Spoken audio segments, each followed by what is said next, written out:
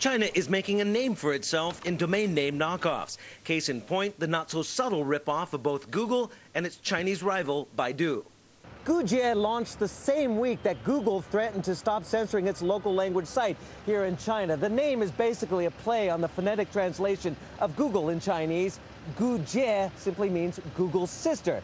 However, the operators claim they're not playing around, that they are a legitimate business. And still, they insisted on wearing masks for our interview. We need to protect Gujie. After all, if we do reveal our identities or our faces, it may bring Gujie a lot of negative influence. Within 24 hours, though, of our exclusive meeting in the Shenzhen hotel room, the search and social networking website went down. Gujie's 8 20-something-year-old founders say they're having server problems. We haven't met any restrictions yet. We support our country's internet laws, and censorship hasn't really affected our operations. These are laws we should be obeying.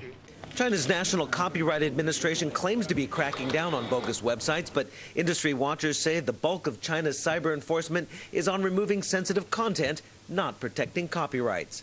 I've watched stuff disappear within seconds.